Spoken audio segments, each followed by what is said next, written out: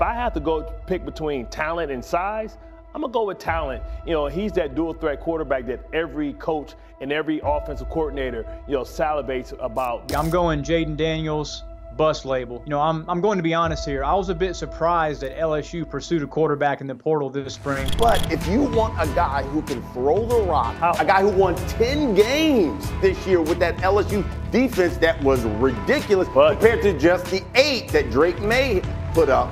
And talking about wins, why wouldn't you go with Jayden? This year's quarterback class is absolutely loaded, making this year's draft one of the most exciting ones we've had in years. Since winning the Heisman Trophy in 2022, Caleb Williams has been many people's favorite for the #1 pick. And whilst his freak athleticism and incredible highlight reel make him a worthy selection, another Heisman Trophy winner has thrown his hat into the ring. After a blockbuster 2023 season, I believe that Jayden Daniels is the best quarterback in the 2024 draft class. Jayden Daniels is the perfect example of how patience can often pay off in life. After earning a day 3 projection before the 2023 NFL draft, Daniels opted to return to college to get some more experience under his belt and show what he can do. Just 1 year later, he is a Heisman Trophy winner and now considered one of the top 3 quarterbacks in the 2024 draft. And so when you're talking about the quarterbacks, I think it's going to be more than just the 2 quarterbacks this year that people are targeting at the top of the draft. I think it's going to be 3 quarterbacks. I think Jayden Daniels, based off what Field thinks and says, is going to be brought into that mix by the time the draft rolls around. And don't get me wrong, while he may not be as polished as the can't miss talents of like Joe Burrow or Trevor Lawrence when they were coming out of college, he still has a very high upside. His skill set matches up perfectly with the modern game, and his ceiling is the highest of any other quarterback in this draft. I mean, I've even heard people compare him to the MVP winner this year, Lamar Jackson. And if they're already comparing him to that guy, that already tells you all you need to know about him. Daniels' college career started strong at Arizona State, but a lackluster performance in 2021 put a significant dent in his future prospects. He threw as many interceptions as touchdowns that year, which makes his transfer to the impressive LSU program somewhat surprising. I'm going Jayden Daniels, bust label. You know, I'm going to be honest here. I was a bit surprised that LSU pursued a quarterback in the portal this spring. Daniels cited the opportunity to showcase his talent on a national stage as the reason for him making the move. You're a young kid and you feel like, you know, I want to go somewhere and play. You never know, because everybody trying to look for somebody with experience now. You know, because they want to win games, and you know, experience obviously helps, especially in college and in the pros.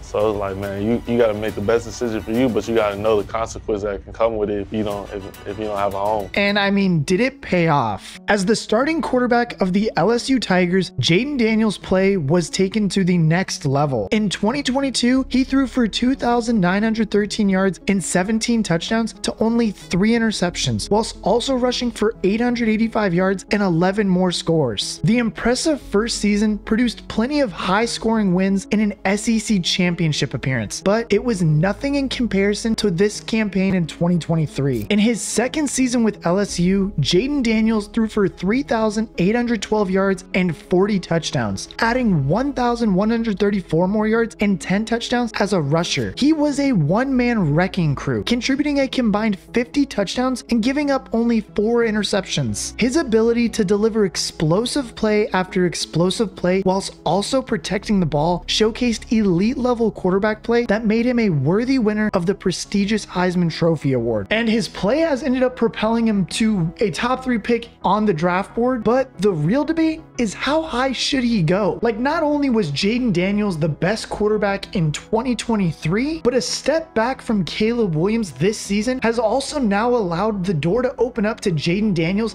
to become the first overall pick this year. And look, with his blistering speed and his talented arm strength, is there really even a competition here? Because I think he's the #1 pick. The X factor that Jayden Daniels holds over all of his fellow quarterbacks is the speed. He could outrun defenders for fun in the college game, and his acceleration and speed will undoubtedly transfer to the NFL. In a league that is becoming more and more dependent on quarterbacks making plays with their legs, Jayden Daniels will be one of the most dangerous rushing quarterbacks on his first day. His comparisons to Lamar Jackson are valid, and the 2023 MVP may be the only player who can rival Daniels as a rusher. PFF gave Jayden Daniels a grade of over 92 as a passer and as a rusher. Now look, for context, his 92.4 grade as a rusher would have put him inside the top 10 for college running backs according to PFF. RPOs have become a much bigger part of the pro game in recent years too, and adding the threat of Daniels into any RPO play is an extreme headache for defenses. If you want to see how dangerous Daniels can be as a rusher, you just have to go look at his last 4 games in the college season. Against Alabama's highly talented unit, Daniels rushed for 163 yards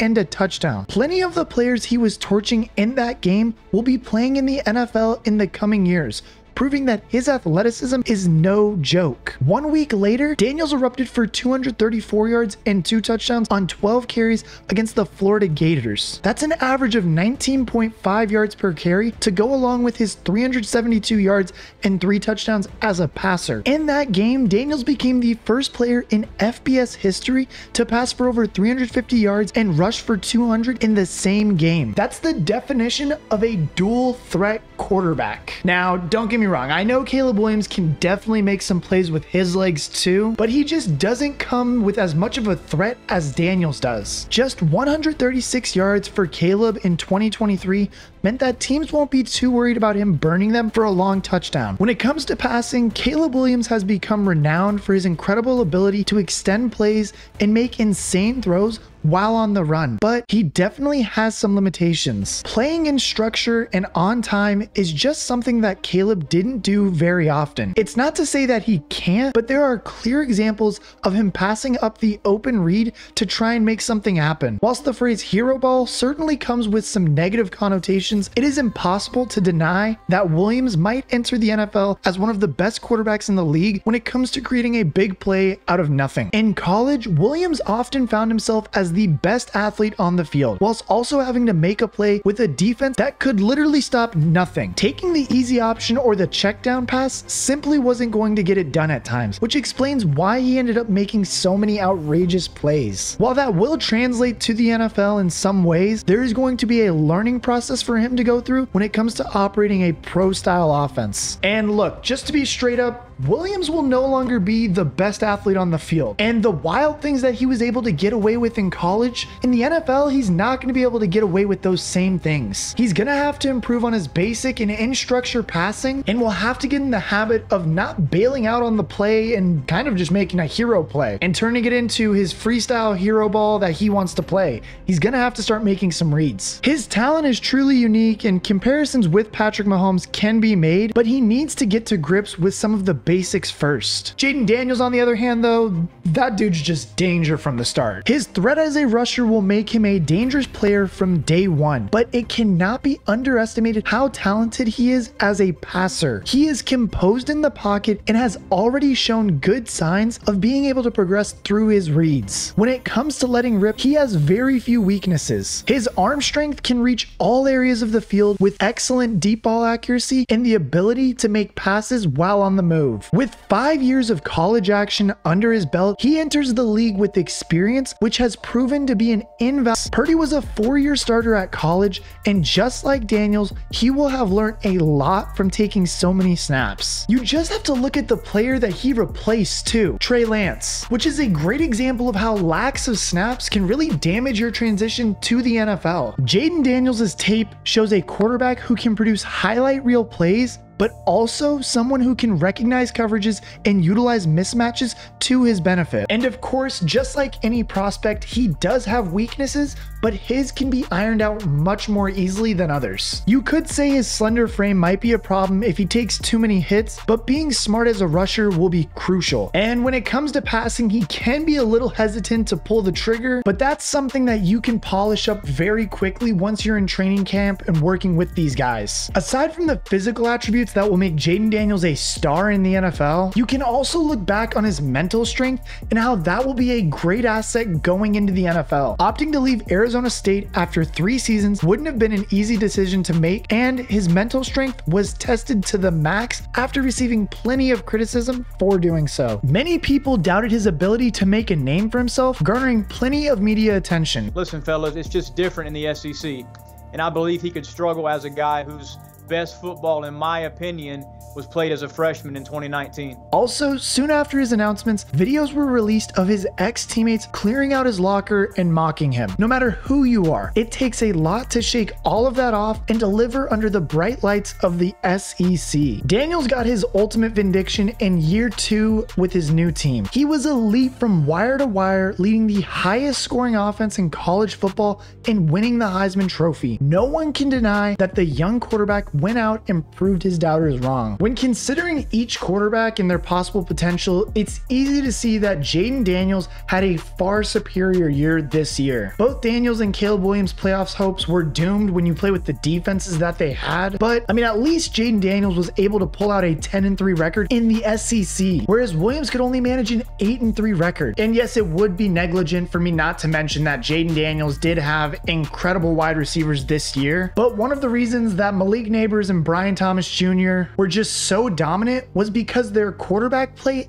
elevated them to that spot. It's also worth noting that Caleb Williams' play in the second half of this season honestly just fell off the table. After extending to a 6-0 record and averaging 3.6 touchdowns a game, Williams' season was turned on its head after a poor performance against Notre Dame. During that game, Williams threw 3 interceptions in a 48-20 loss, triggering a dismal end to the year where USC lost 5 of their last 6 games. And Williams only threw 8 touchdowns across those games. The former Heisman Trophy winner entered the season as the consensus #1 overall selection, but a questionable finish to the year has added some doubts to his draft profile. Not to mention the USC quarterback curse that everybody seems to bring up every single year when there's a highly talented USC quarterback. And honestly, if you go back and watch some of the film, Sam Darnold has an eerily similar feel to what Caleb Williams looks like coming out of USC too. But we all know what happened with Sam Darnold once he got to the NFL. The likes of Cody Kessler, Matt Barkley, Mark Sanchez, and Matt Leinart before him have not done much to convince the world that USC can produce talented quarterbacks. Now, of course, Caleb Williams remains one of the best prospects in the NFL draft and is still very likely to go #1 overall. It's a little unfair to write him off based off a few bad games and a theory about a USC curse, but it's an absolutely fair question whether he is a worthy #1 overall selection. Jayden Daniels is coming off of a truly elite quarterback season, which cannot be said for Williams. Daniels also has a skill set that will make him a dangerous weapon from day one, whereas Williams will need to adjust to playing within structure in a pro-style offense. And when looking at them both just individually, their careers honestly both have such high ceilings. Like, I mean, when you're earning comparisons to the likes of Patrick Mahomes and Lamar Jackson, you know the future is bright. Both players are absolutely more than going to earn many Pro Bowls